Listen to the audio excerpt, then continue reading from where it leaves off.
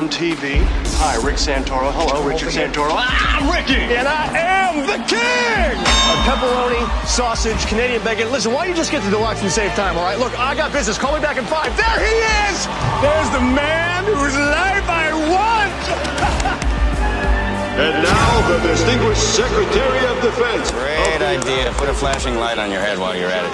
Well, why are you so uptight? It's fight night! Running security tonight. I got a lot on my mind. Watch carefully. That seem right to you? Kevin, that is right in so many ways. No, I mean, beautiful woman alone at a fight? A crime is about to be committed. Now listen to me, Mr. Secretary. I am telling you, you're the one that's going to be sorry. Guys, we are back with another episode of Bratt Spin Reviews. I'm Jared Bratt, host and filmmaker. You can find a link to my psychodrama feature film streamer that's in the description below, available to watch on Tubi. Back with me again, co-host, host of the Hey You Made Your Movie show, filmmaker, interviewer, reviewer, Carl Diamond. Glad to be back. I'm glad to be a regular on this now. We're all regulars now. It's official. On this episode, we are talking about Snake Eyes from 1998, directed by master auteur Brian De Palma, and fellow regular host, back with us, filmmaker, reviewer, interviewer, Robert Mitchell. Hey guys, it's great to be back, and it's going to be awesome to talk about Nick Cage as well. Snake Eyes. I would say this movie came out at a time when Brian De Palma was kind of at the peak of his powers. You just done Mission Impossible, right? Exactly. And that movie was a huge blockbuster hit. I think after Mission Impossible, you could look forward to an annual Brian De Palma mainstream. I mean, I guess you could say blockbusters.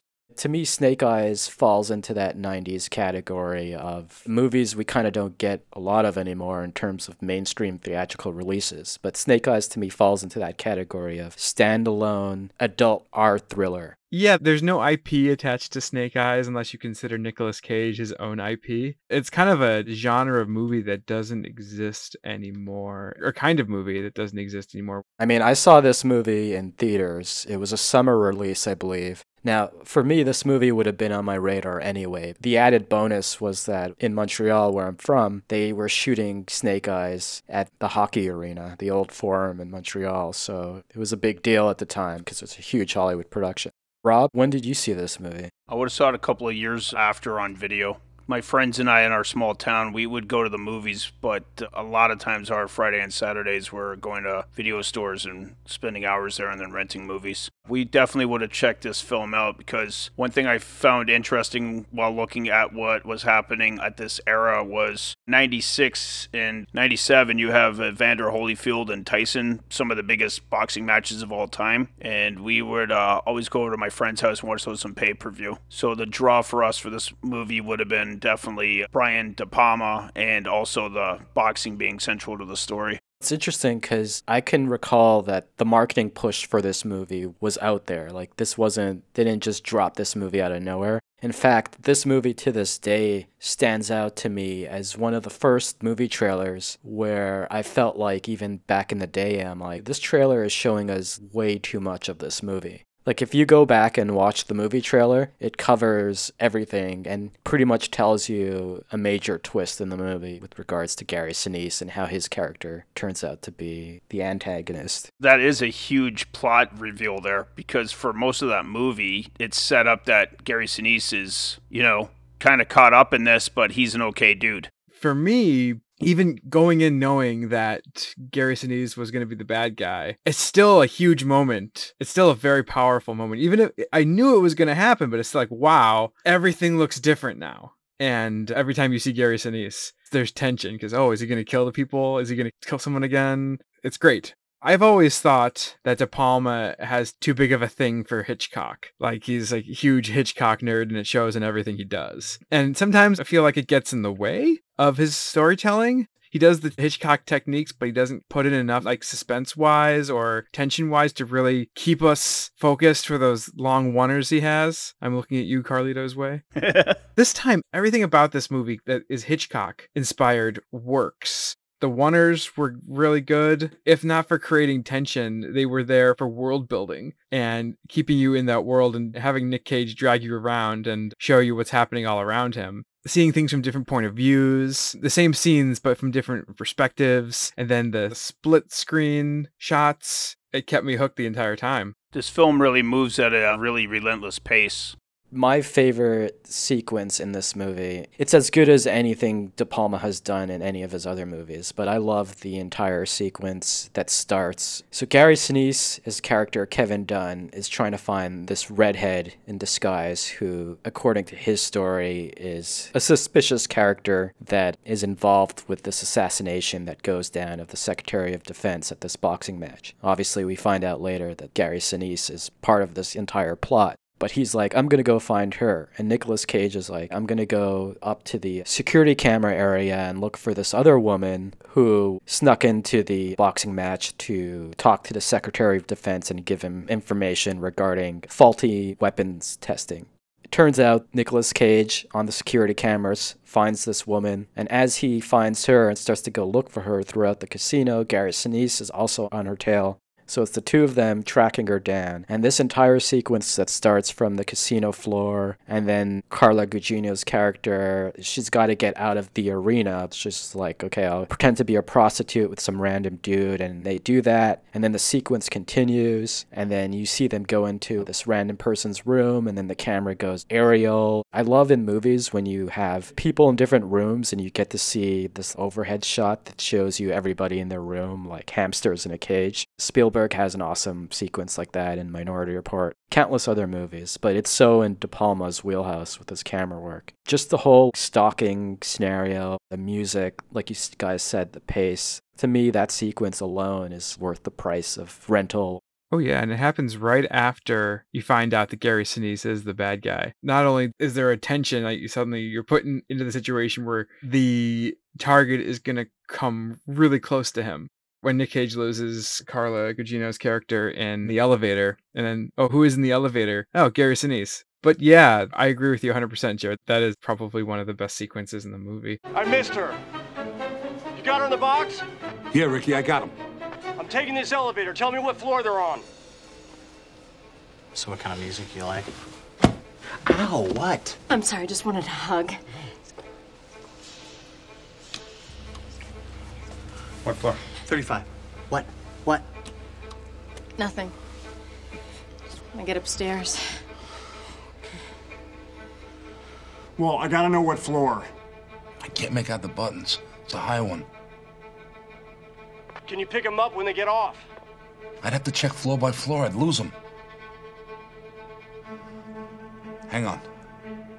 I got an idea. I will say something that I don't think I've seen done in a movie before is the POV shot, but from a perspective of someone who doesn't have their glasses on. And that was really tense for me. I was like, oh, crap. This adds a whole other layer to the character and the performance. It's one thing if you were to have Carla Gugino's character running around saying, oh, I can't see with I have my glasses on, and she's squinting. You know, the actress can do a great performance, but to see from her perspective that everything's blurry and that things are slowly coming into focus when she gets close to people, all the while knowing she's being hunted, is really, really tense. Yeah, that's totally adds to the suspense, because when she finally approaches that guy who's like, hey, I'm trying to watch this horse race, you don't know if that is somebody that's in pursuit of her or not, because the way it's framed, we're only seeing a piece of that guy's suit. So it really creates even more tension. Carl, when you said that you learned that Gary Sinise is the bad guy in the film, part of them, and you said this changes everything, that's what's so great about this entire film is when I was reading about this after rewatching it and then reading some of his interviews and some of the reviews at the time, people are like, well, why did he do this movie after Mission Impossible? This movie was so successful. Why did he go back to his like wheelhouse of filmmaking? I think what drew Brian De Palma into this movie is it's basically Brian De Palma's Rashomon. Ah, yeah. Just to comment about that, the idea that, oh, why would Brian De Palma want to go back to this? I mean, are reviewers that thick? This is all Brian De Palma wants to do. Yeah. Stuff like this. Brian De Palma just wants to be Hitchcock. We're going into the same places, the same arena, the same backroom bar, locker room over and over again. But the way it's shot, in those first-person shots is spectacular. And we're always learning something new. And when it changes focus, I love movies that obviously, ultimately, at the end of the day, a movie is telling a story. And that's one thing I love about this movie is there's all these stories being told and we don't know what's true and what isn't. We're hearing things from people's perspectives. And I absolutely love that. You know, we're given this information, but through the character. So we don't know if that's true or not. And all the characters are all dishonest. So it's like, you don't know everyone's a liar. Except for Gary Sinise in the beginning. And you're like, oh, you think he's the golden boy. And then he's the biggest liar of them all.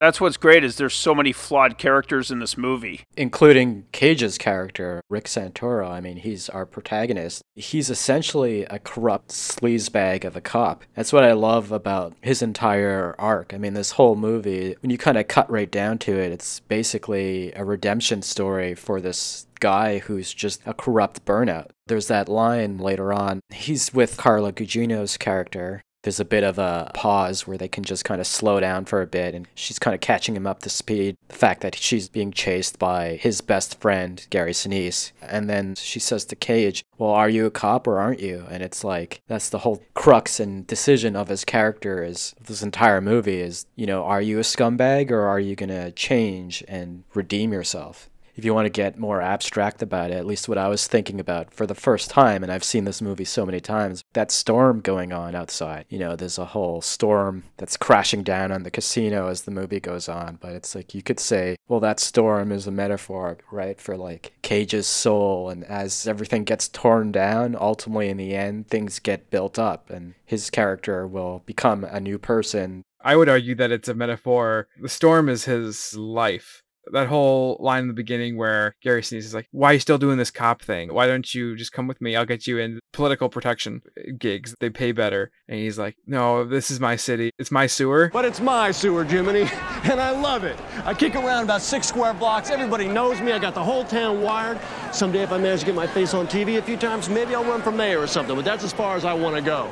Because I was made for this sewer, baby, and I am the king! Looking at that more metaphorically, he is trying to have his cake and eat it too by being a corrupt cop. There's a storm going on in his conscience. As the movie goes on, he does have a code. He kind of breaks it a lot. But then when he comes to the point where it's like, hey, this is a big assassination. I am the one who knows a key witness, a key part of this investigation, and I can flip it either way. He has that line. Carla Gugino's character says, I'm sorry. He's like, oh, you're sorry. Why do you have to bring it to me? Now I got to do something I don't want to do. That kind of shows where his code hits. Well, are you a cop or aren't you? I can't get past the men at the doors by myself. But with you, I'd be fine. You get me outside. You don't have to think about me again. I can take care of myself. Well, you did a hell of a job so far. Look, I'm sorry if I... Who gives a shit if you're sorry? What are you mad at me for? Because I didn't have to know! You decided to have this problem, not me! My world would have gone on turning just fine, but now either way I look, I have to do something I don't want to do. Do you understand what I'm saying? I do not want to do this! Do what? Then at the very end, so you have her, let's look at her as a symbol of ethics within Cage. And so he puts her in this place where on one side you have the darkness, which is Gary Sinise coming to kill her.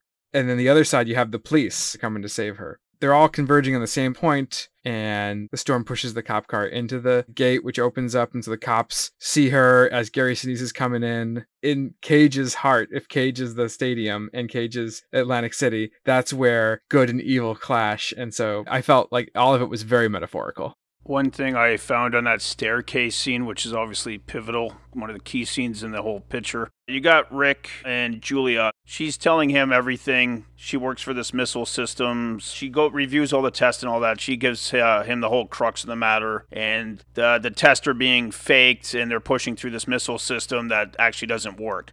One thing I think so great in that whole sequence is she tells Rick, Nick Cage's character, that I saw Gary Sinise's character talking to the shooter. He's in on this. And then, of course, as we've been discussing, like he's like, no, I don't want to deal with this. This is not what I'm doing. This is not who I am. Like, she's basically telling him his childhood buddy, who, as you said, like, he claims it, he owns it. I'm in the sewer. I'm king of the sewer. I want to be mayor of the sewer. He looks up to the Gary Sinise's character. This is a guy that, I could have been that guy. I'm not that guy, but here's a guy that he represents good. He's in a uniform. He's fighting for his country. So she's basically telling him, no, this guy is a bad guy. He's in on this. And then she starts feeling for him in this moment because she's like, well, he's like, are you sure? And she's like, well, maybe I'm not, which I also love because it plays into all the different perspectives and all the lies and the stories that are being thrown around in this movie. It's a great moment for Cage. Up to that point, you're not sure whether he's intimidating her or if he is trying to be thorough. And that moment where he says, no, you lost your glasses after that point shows that he is on the level. He's, trying to be a good cop, a good detective in that sense, and not just trying to cover for his friend. Yeah, I know him, and you could be wrong. Yeah, you could. There were people rushing in front of you, and you were nervous, and you were scared. You could be wrong. Yes. Isn't it possible? Yes. Isn't it so? Yeah, now that I think about it, I think I could be wrong. You remember I told you that my glasses, they had fallen off, and I couldn't quite focus. I don't think it was him. I think... Your glasses didn't fall off till after the gunshots. Ah, shit. Yeah, that's a great point because Nick Cage is his physicality of an actor in Carla. I mean, already that's an intimidating. He's just looms over her to begin with. I'm glad you just mentioned the physicality because I also think in that staircase scene with what you were just saying, Rob, about when Cage's character realizes that, oh, fuck, my best friend is actually the culprit in all this, or one of them. Everything is about to change from his demeanor. He's almost grounded. Like, the movie starts, and Cage is a fucking firecracker. I remember reading reviews when this movie came out that were criticizing his performance as being over the top, which, I mean, he fucking is insanely over the top. It's wonderfully over the top. It's all a choice, like it's by design, because I love how Cage's character starts over the top. You get to that staircase scene, and even when he sits her down, he busts out his Marlboros, and he's like, yeah, I'm a cop, baby. I'm here to protect you. He's still in the act of it all, of being his larger-than-life persona, but when he hits that breaking point or that realization that his world is about to be flipped upside down, he gets a lot more subdued, and then to the end of the movie, that high-strung over-the-topness has completely dissolved, and he's this subdued, regular person, at least by just looking at his performance. So yeah, I just love all that. Years later, his style of acting would become a meme and hinder his career for a bit. But in this movie, I think it's very precise and there's highs and lows to his performance, not just him being over the top for the sake of it. The cocaine wears off in that moment. Not saying Nick Cage was on cocaine, but like I think the character, that's the sobering moment where it's like, oh shit, I'm not having fun anymore. I gotta go to work. Even up to that point, he's doing the fun cop stuff. It's a power trip. And then it's like, oh shit, now I gotta actually be defender of justice and go after my friend. Something he does not want to do. This is an extremely hazardous... Hang on! The police emergency unit should... I think I see their truck!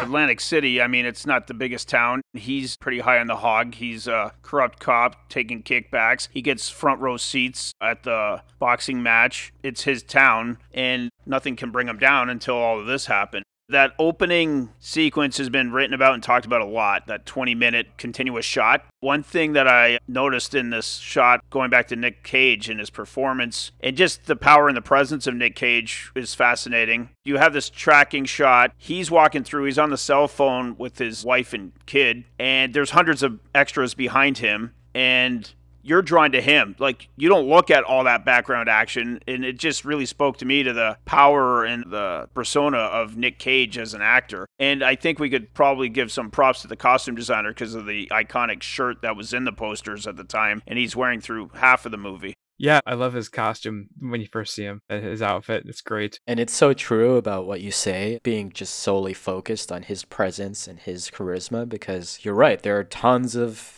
background extras and there's just so much going on. I'm thinking about myself now anytime I've watched this movie, and it's just, I'm laser focused in on what Cage is doing. First off, I don't know about you guys, but I like looking at the background extras to see, like, what the hell is this person doing? But anyways, in that scene, you don't do that.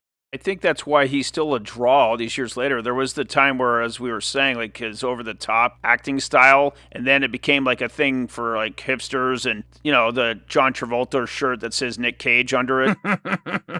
He had all the direct-to-video movies, and he's had a resurgence. A large part of that is a lot of horror movies now, which lend well to, you know, going for it. You're just drawn to him, and like he does choices, little thing, like in every movie, he's going for it. He's not, this isn't a show or anything. As Brian De Palma said in an interview at the time, they're both artists and they want to make the best movie possible. I think a lot of the persona got caught up in writings and, you know, I mean, some of the performances are over the top. And again, what's so great about this film, it starts so over the top, as you were saying, Jared, and then it becomes this layered, nuanced performance at the end. This is a great showcase for him as an actor. You mentioned the little Cage flourishes that he brings to the table, and something I caught when I just watched it recently. I would bet money is a Cage flourish that he just did on the spot or whatever, but he walks into Tyler, the boxer's room, and he looks over at the, is it a lion's head on the wall? Mm-hmm, yeah. Cage just goes under his breath.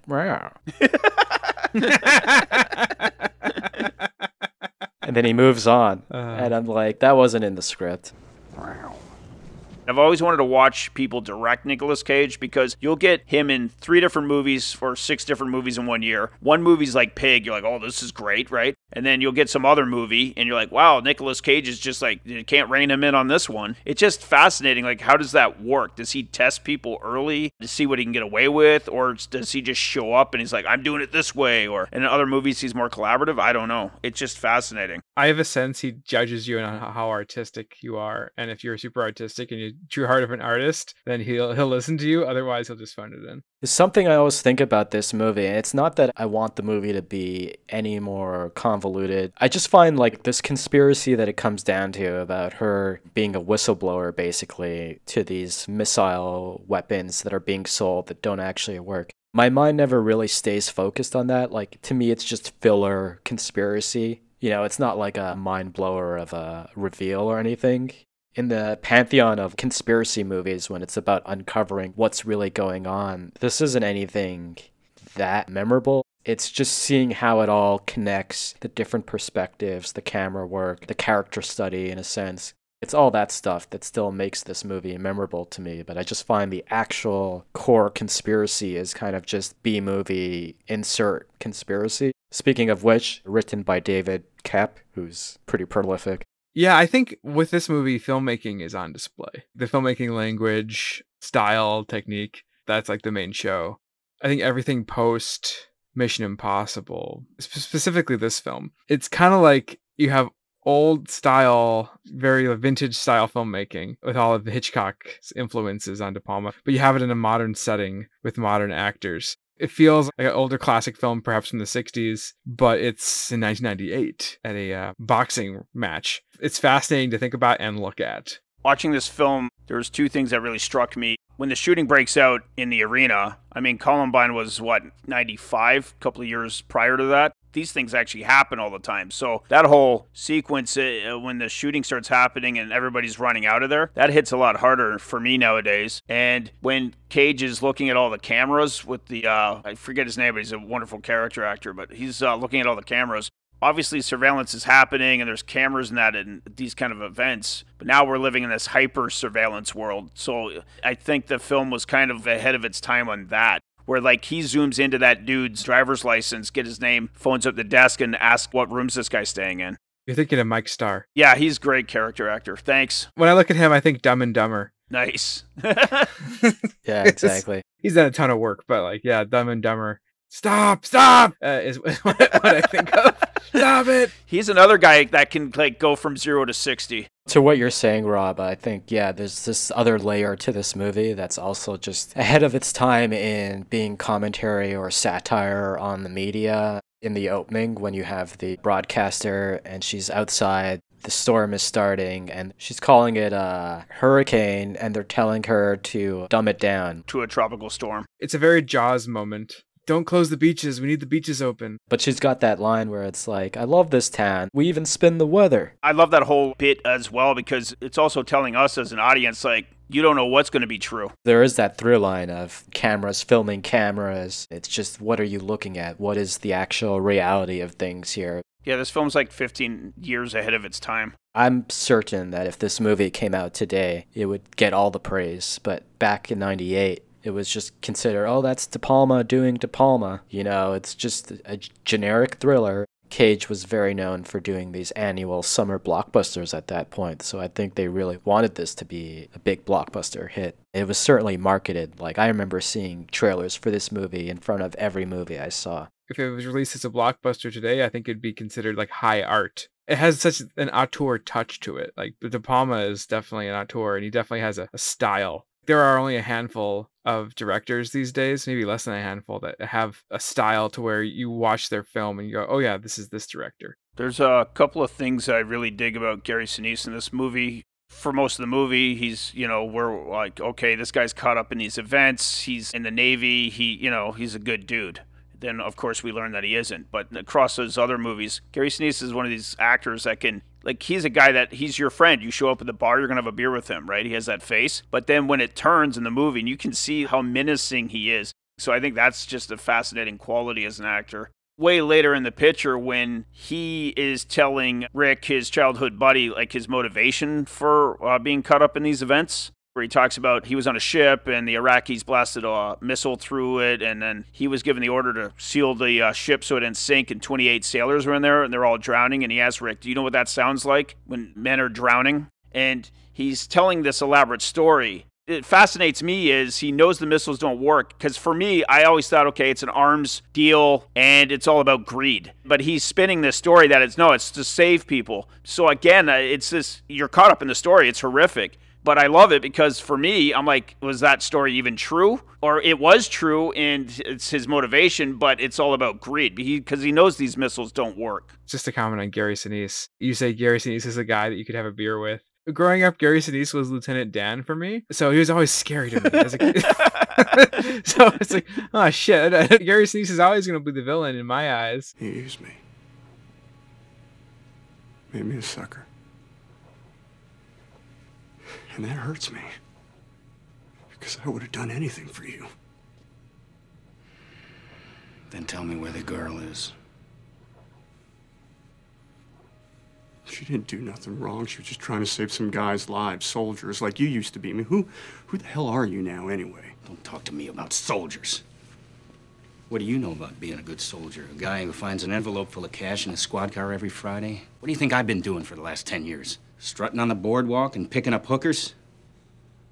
His reveal of him being, for lack of a better word, one of the villains in this story, it's cool because it's not just like a dumb gotcha moment, I'm the bad guy. I like how you get that reveal and then you get to spend the rest of the movie with that character change. But I just think because it's not played for this cheap twist right at the end and you actually spend time with the character in his true shoes, it feels more organic. The reveal is just the changing of a lens. Right, exactly. And then you continue to experience this world with different, rose-colored glasses are taken off. This guy is not the guy you're trying to protect. He goes from being tragic innocent to being the antagonist. You said, for lack of a better word, the main threat. I think he is the main threat because he's the guy who's stopping the protagonist from doing his job. It's not cheap. I agree with you 100% there. It's just this is just a changing of vision. They do a good job, I think, of really selling their friendship because even Gary Sinise, he has so many opportunities to kill Cage, but he doesn't. I just think the movie makes a point to really give you breathing time to be like, yes, there is still that friendship. Everything else could be a fucking lie here and you don't know what's what there, but their friendship, that is a real thing of the past.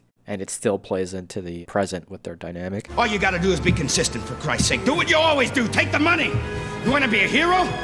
You wanna do something for your country? Then tell me where the girl is!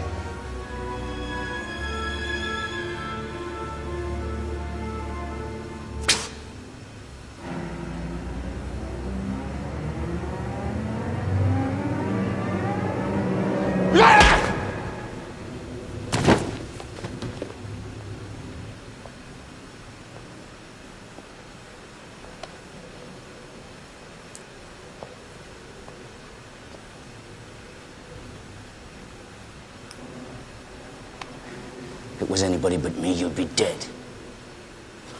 We all have like a childhood friend that we know that we've been through a hell of a lot of shit with too, that you would, well, not take it to that extreme, hopefully, but you know.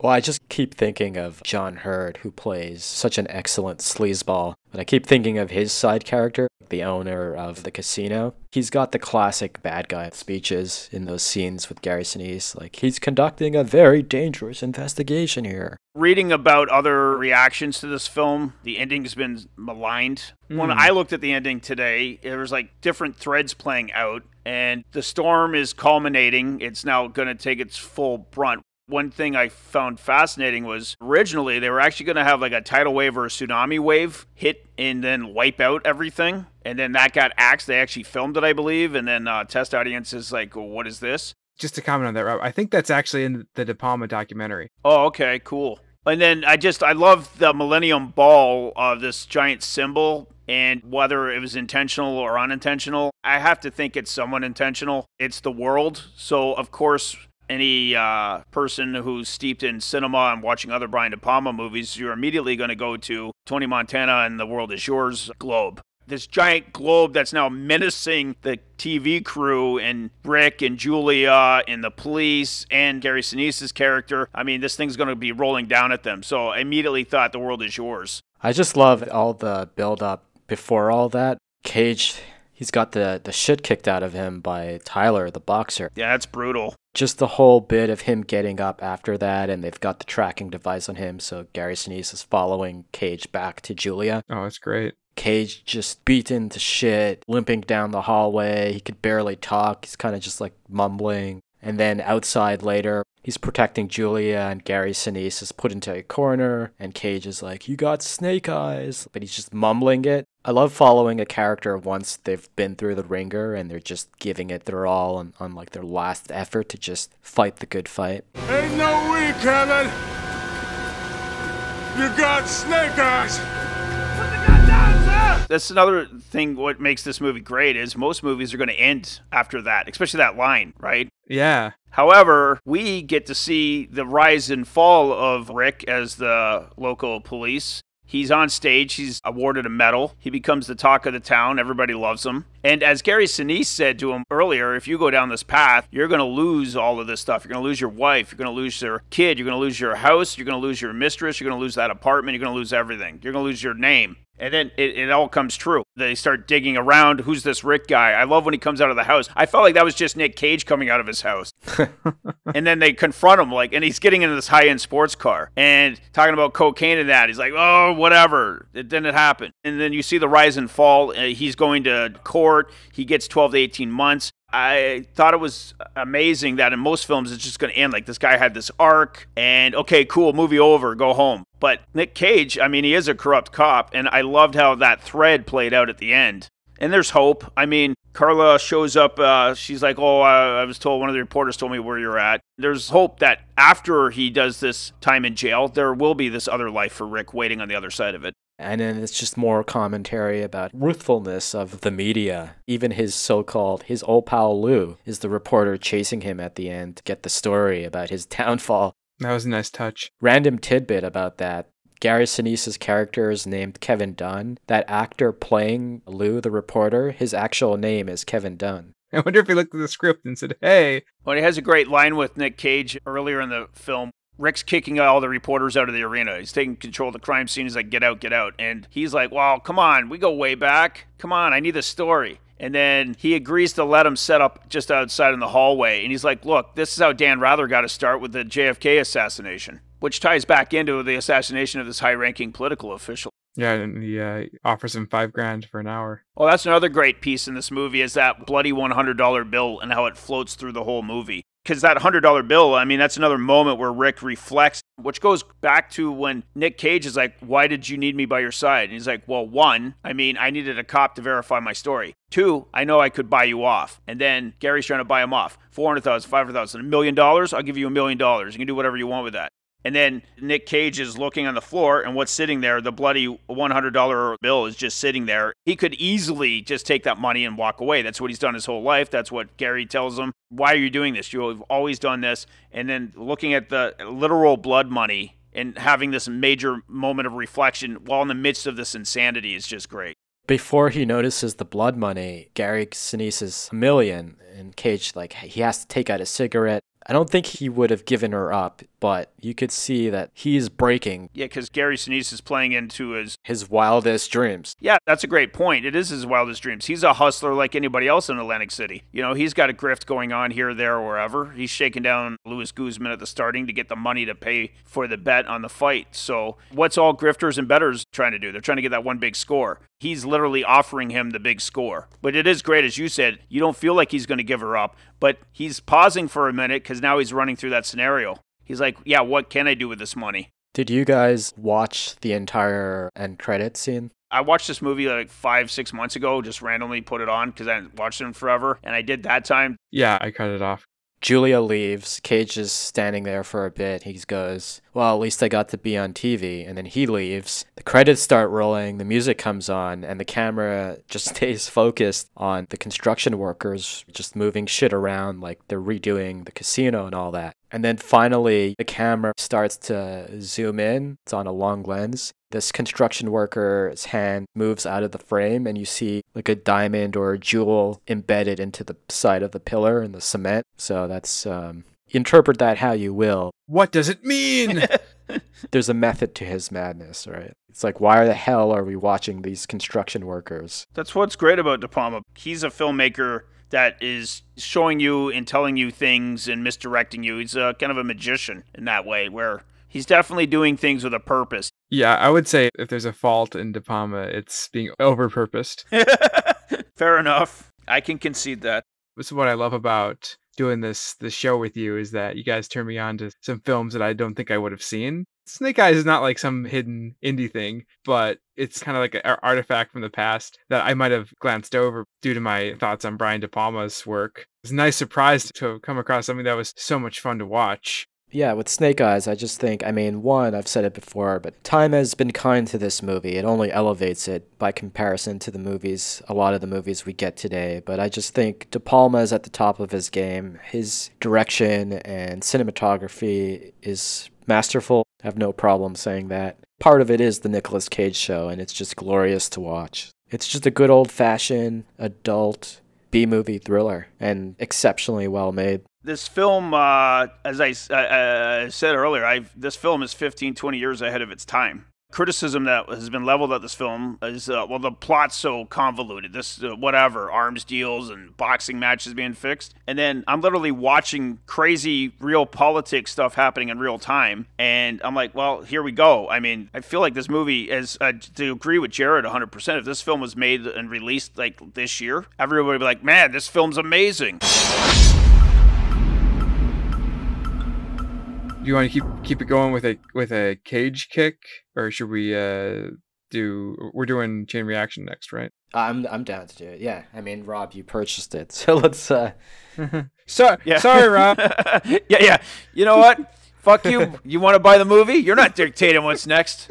You know what? We'll get to that whenever, man. No. I just saw it for cheap. I'm like, I've never seen the movie. Whatever. I'll check it out. I mean, it's in my Blu-ray collection, but I'm biased already.